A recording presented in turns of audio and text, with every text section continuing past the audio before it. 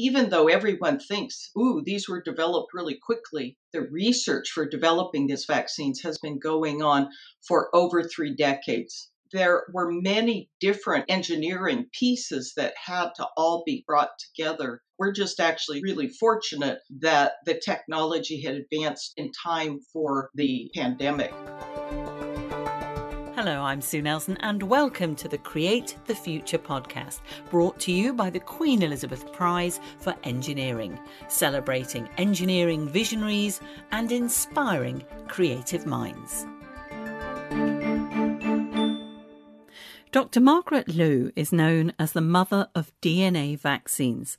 A CEO of Pax Therapeutics and the board chair of the International Society of Vaccines, she's also an adjunct professor at the University of California, San Francisco, in their Department of Microbiology and Immunology, and an honorary doctor at the Karolinska Institute in Sweden. A physician by training at Harvard Medical School and MIT, she's an expert in gene delivery, vaccines and immunotherapy, and has pioneered 2 new technologies for vaccines and treating cancer.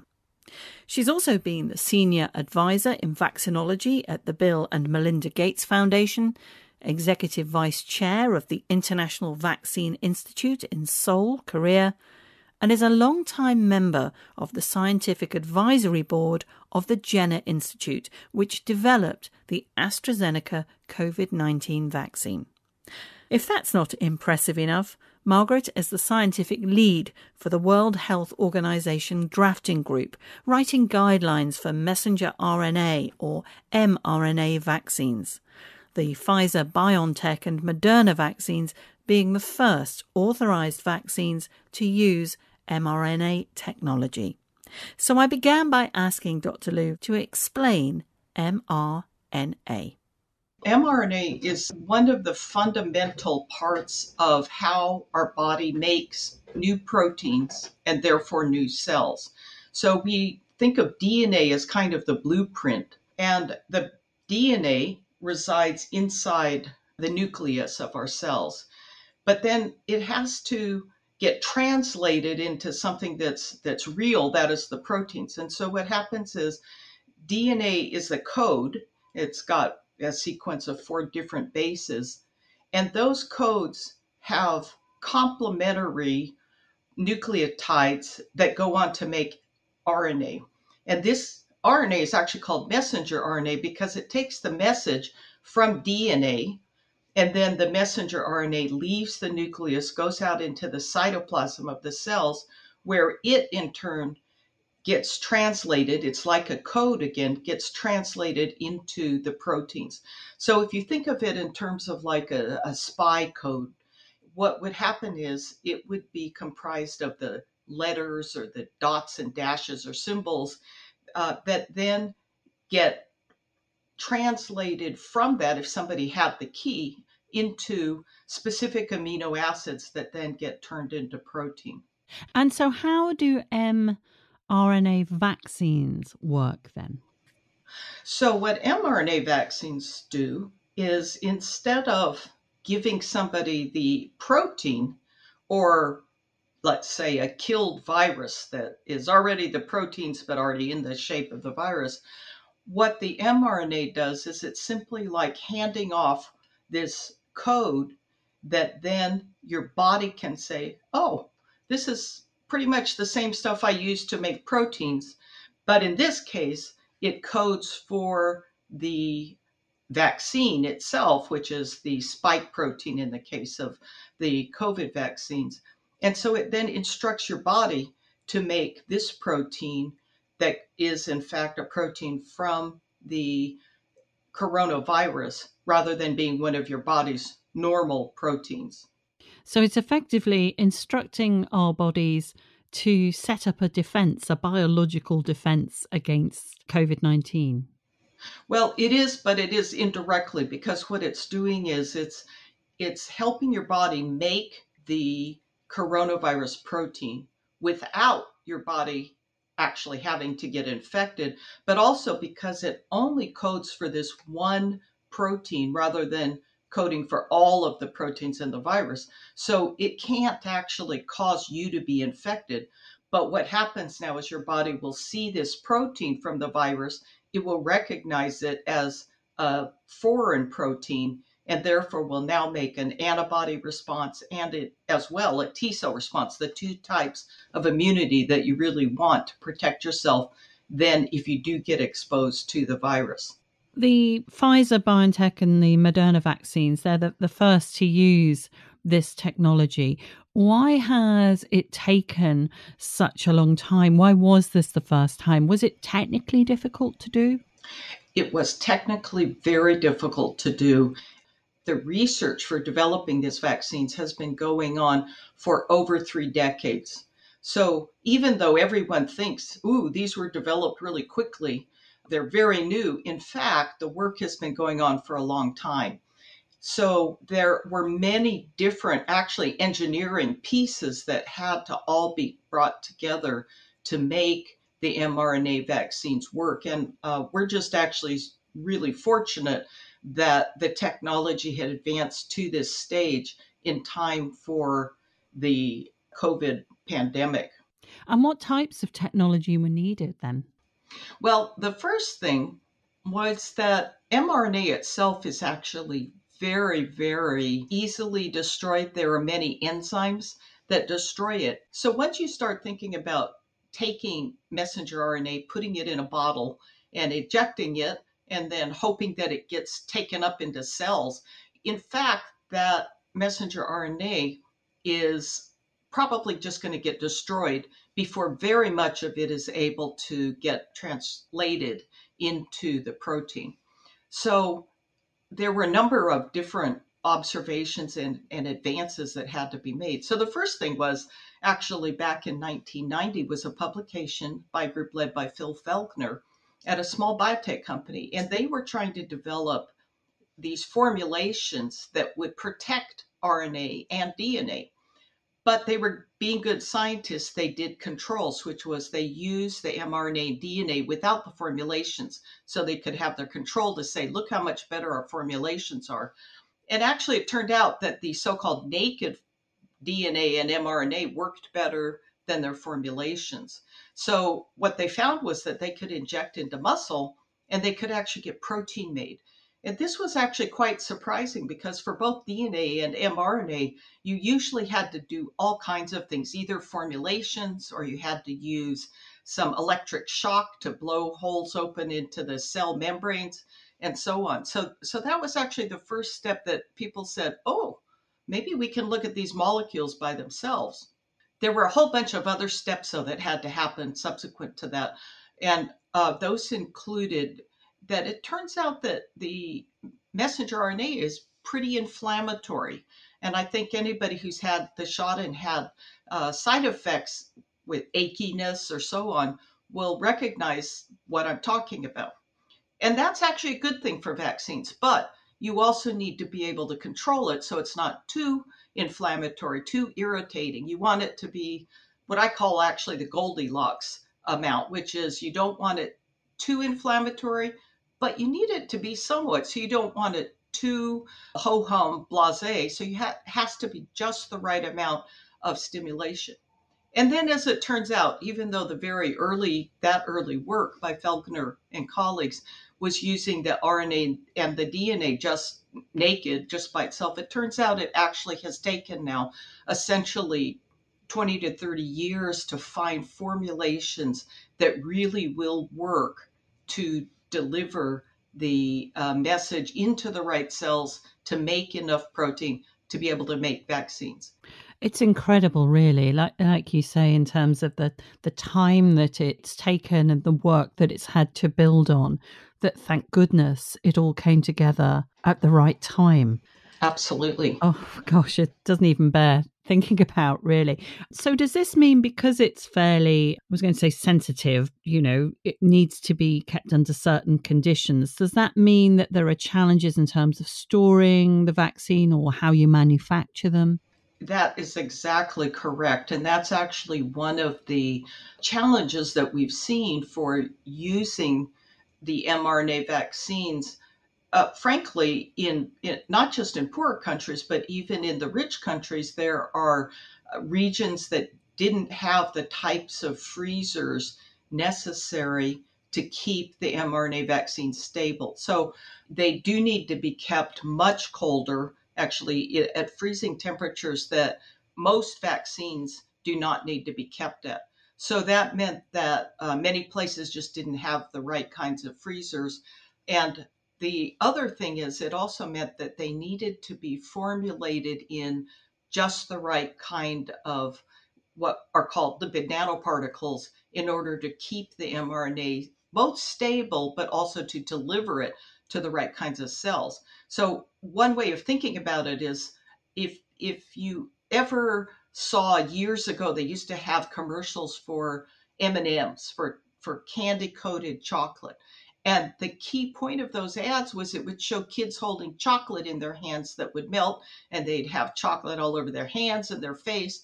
But if you coated the chocolate with a candy shell, then you could run around carrying these candy coated chocolates in your pocket all day long and they wouldn't melt. So it's kind of like that the lipid nanoparticles have protected the mRNA from getting just totally degraded very rapidly, and protect it long enough to deliver it into the body and into cells. However, they still need to be kept at these freezing temperatures.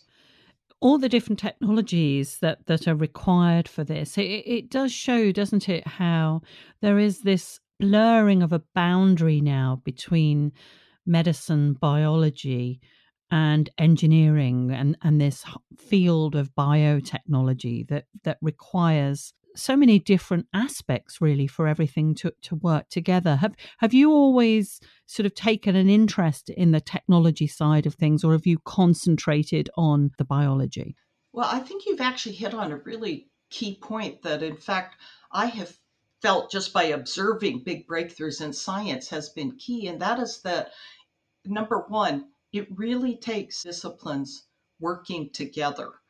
And so that it isn't usually just somebody, in their own lab who has the insight. That does sometimes happen, but you really need to have different expertises and different perspectives. The second thing is that it does seem to me that sometimes the big breakthroughs actually come from people from different fields exploring another field, and doing so, in the context of a team, for example, but it's often at the interface of two different disciplines. So in this case, you're absolutely right. It's been biology, but that's also included biochemistry, but also sort of the engineering and all of the chemical sciences for formulating the mRNA. So absolutely, that's exactly what has led to the success for these mRNAs, was the different people coming together. Does the technology affect the speed of clinical trials, particularly obviously as many people like yourself are trying to come up with vaccines during a pandemic, which is not ideal because preferably you want to have as many sort of vaccines in your armory that will work beforehand? So you've hit upon another key point that has become very apparent in the pandemic, and that, first of all, the technology does affect the speed with which you can make the initial constructs. So, for example, the earlier technology that made the chickenpox vaccine actually took 28 years to develop. And that's because it was a weakened strain of the virus. And so people had to just keep growing it and growing it in different cells and over different time courses to try to weaken it. Well, now you can do it faster through genetic engineering of a virus, but it still takes time. Whereas with either an mRNA vaccine or a DNA vaccine, you can basically, if you know the sequence of the virus, and if you know which antigens, which proteins are the key ones, you can go to your lab and design that vaccine pretty quickly, and then manufacture it quickly. However, the other aspect that you touched on, though, were the trials. How do you actually test the vaccine? And there's where I think it's really important to say that there were not shortcuts taken, in the sense that people still did the basic science work. They still did animal studies. And then once you get into the clinic, it's largely a matter of how great the incidence of a disease is. So if you're trying to test a vaccine and only one person, out of a million gets infected every year, it's going to take you a long time to get enough people to show that the vaccine works. Whereas one of the reasons that the vaccine trials could be done quickly was because of the sheer number of people who are getting infected in a relatively short period of time. So that's another key issue. And you had so many volunteers as well. I mean, that must have been a boon that so many people were keen to help and take Yes. part in the trials. Right. That's absolutely right. One other thing that I do want to mention that I think is really important is that usually when companies are developing a vaccine, it actually takes a long time because until a company gets very far along, such as the end of phase 2, they don't start figuring out how to do the manufacturing for really large scale. So you have to have your manufacturing in process by the time you're doing phase 3, but you might not have built a large manufacturing plant. So the other thing that was different was that because governments or the companies themselves committed at risk the money to go ahead and ramp up the manufacturing capabilities, that meant that it was a financial risk in case the vaccines didn't end up working in phase 3. But that did not jeopardize anything in terms of the safety of the vaccines. It was simply that they built out all this capacity. And if the vaccines hadn't worked, they would have had all this capacity that they would have wasted money on. But what it did was then it made it possible to immediately start making enough vaccine to use once the efficacy was demonstrated in the clinical trials. Now, we've already touched on a few of the sort of advantages and disadvantages of mRNA vaccines, like the fact that you have to store them at an incredibly low temperature, and not every facility would have that. What would you say was the sort of biggest advantage of these types of vaccines? Well, I think the biggest one, and this applies in a broader sense to DNA vaccines, but somewhat also to viral vector vaccines, which is that in one sense, mRNA is what people would call a platform technology. So I liken it to being a dessert person, to if you understand how to make ice cream, you can go ahead and make different flavors of ice cream, whether it's chocolate or strawberry or any kind. You understand the basic recipe. So it's pretty much the same thing then with these mRNA vaccines, is that although there will be differences depending on the disease, and that's a really big difference. Something that works for SARS coronavirus 2 may not work for tuberculosis or HIV or cancer, but at least fundamentally how you make it and how you manufacture it. And so that's an advantage to trying to make vaccines for other diseases, but it's also an advantage for the issue we're confronting now, which is, do we need to make new vaccines that are more specific for the mutant strains that have arisen? So these are the variants. Effectively, the variants, are you saying, are the flavors, different flavors of the same ice cream? Correct. Although making vaccines against other diseases such as HIV or TB is another version of it. It's sort of like, chocolate and chocolate mint versus strawberry or something. You can have all different gradations of what you call different. So the potential then of this type of vaccine is pretty impressive. You must be hopeful. It is very potentially broad, but I don't want to underemphasize that we keep being humiliated time and time again by these pathogens, by the viruses and the bacteria, because we think we understand what should be important for a vaccine, and sometimes that just doesn't work. So, the huge other big side of the equation is for each disease, whether it's cancer or whether it's an infectious disease, we don't always understand what type of immunity, or even, let's say, we think we know antibodies should work, but we're not necessarily sure exactly what protein of the virus or the bacteria or the cancer to target. And that's a big unknown. The technologies we've touched on there, you mentioned lipid nanoparticles. Did you also need technologies or a new aspect of looking at what was going on to reduce the potential sort of inflammatory aspects that can happen? Yes, and that is something that has been a big issue because while the inflammation per se can be important, and the reason for that is our body has two completely different branches of the immune system. One is called the innate system, and the other is called the adaptive system. So the adaptive system is the one we talk about for vaccines, which are the antibodies and the T cells that are specific for that pathogen. But the innate system is the one that's kind of like your burglar alarm system. So that, if you have your alarm set and somebody comes in, you don't know anything about the burglar, but what you do know is they've breached your defenses. And that's what the innate system's like. It's something that recognizes pathogens, and it starts a lot of activities, whether they are cytokines or activating certain cells.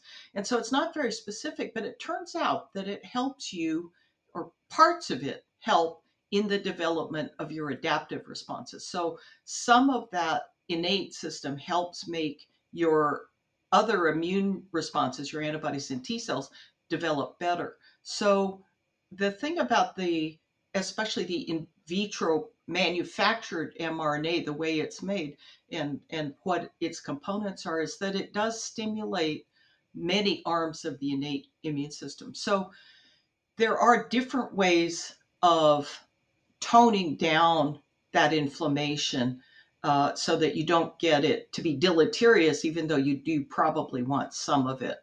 And was this area for you that of working and researching on vaccines, was that always an interest for you right from medical school, or was it something that just gradually appealed and for your research? That's an interesting question because what I've always been interested in, even starting with in undergraduate at university before going to medical school, was I was interested in the immune system, and but not just the immune system, but how cells get activated. Kind of like what's the key in the lock that turns them on and wakes them up.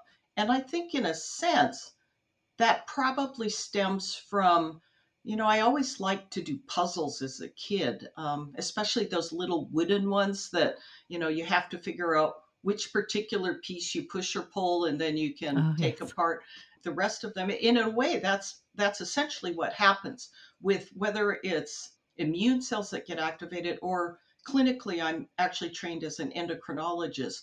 And those are, like what turns on your hormones, and or what do your hormones do then to activate other cells. It's basically the same types of mechanisms as for an immunologist. So any rate, so I think that may be part of, to me it's kind of, I think of them in the same way, and it's a very visual puzzle type of pictures in my mind, whether it's activating cells or doing puzzles. I know also, I read that you'd attended a leading music school in Paris, playing the piano. So you've got this musical side to you as well.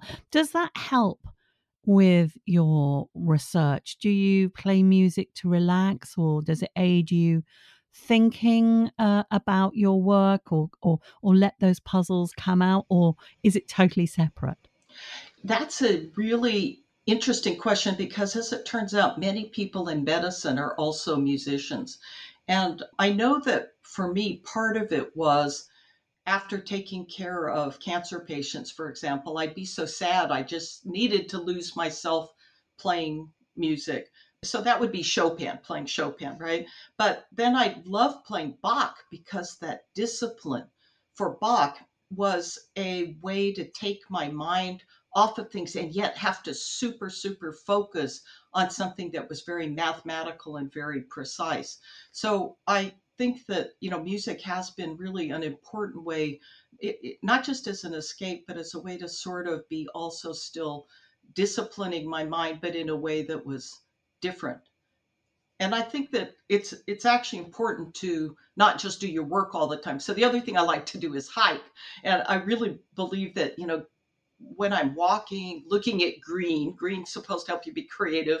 But doing that sort of other activity, your brain frankly keeps thinking about things. So sometimes I'll come back and clues I couldn't get in a crossword puzzle, all of a sudden I come back after a hike and it's like, oh, that was obvious. Why didn't I think of that before? And your brain has just kind of kept thinking about these puzzles, whether it's a scientific conundrum or whether it's something, like a word puzzle.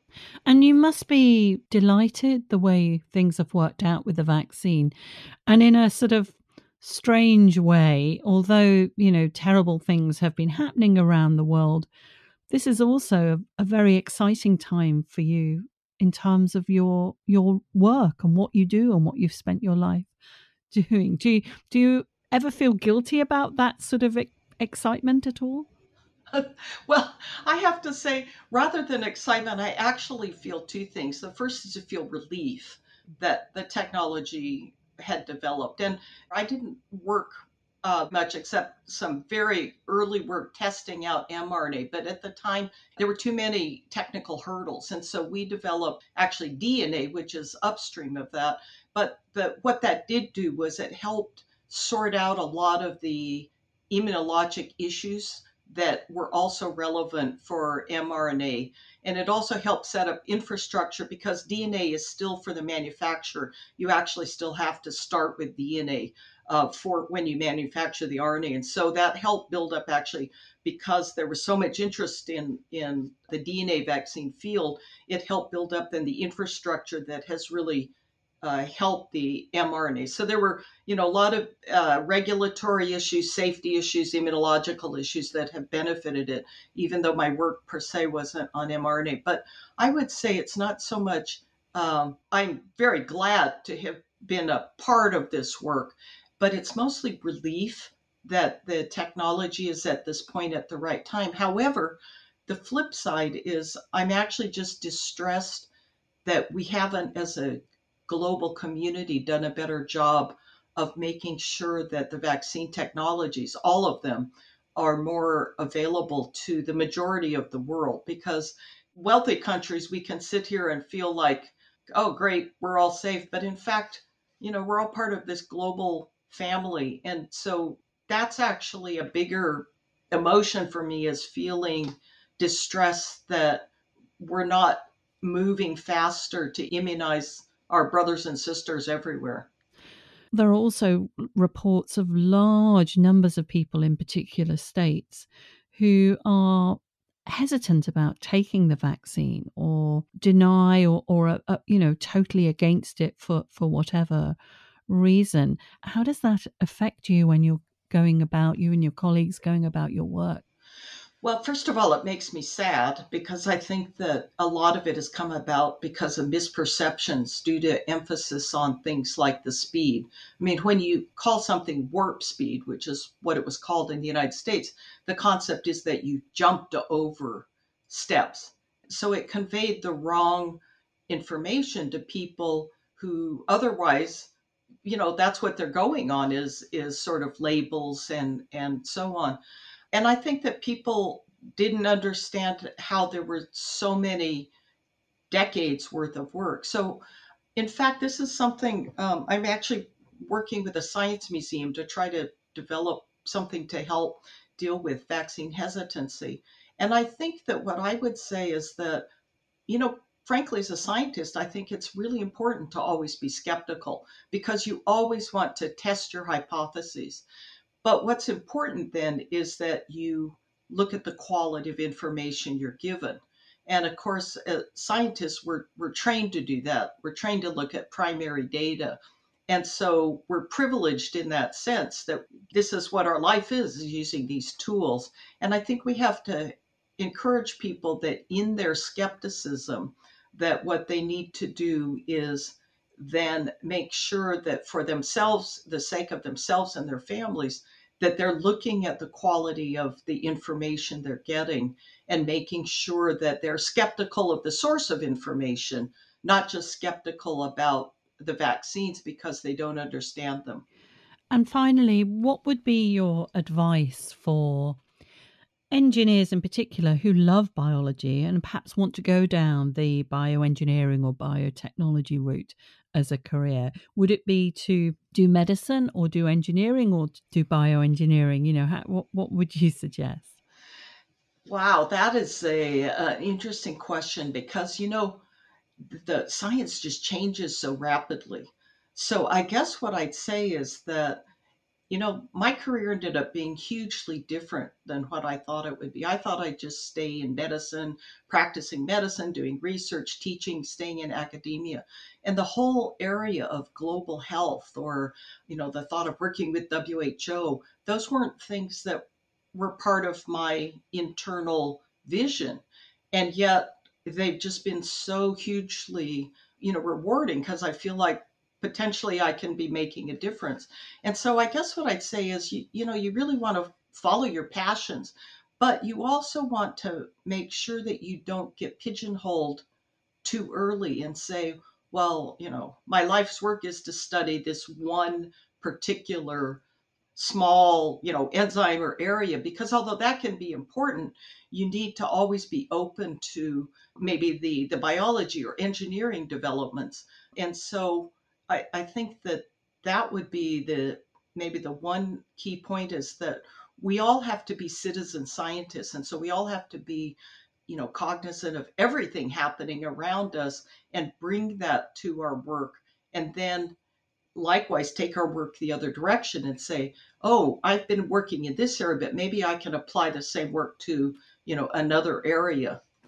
So it's that sort of be open-minded, but also be flexible. And it's that cross-discipline as well. It just be ready for ideas from all different aspects and areas of science and engineering. That's right. You've done an amazing job of bringing this full circle back to where we started. Well, thank you. Well, Dr. Margaret Liu, thank you very much for joining me on the Create the Future podcast. Well, thank you very much. And I loved your questions, and I think you have a really interesting audience too. So I've been very privileged to speak with you today. Thank you so much, Sue. Find out more about the Queen Elizabeth Prize for Engineering by following QE Prize on Twitter and Instagram, or visit qeprize.org. Thanks for listening, and join me again next time.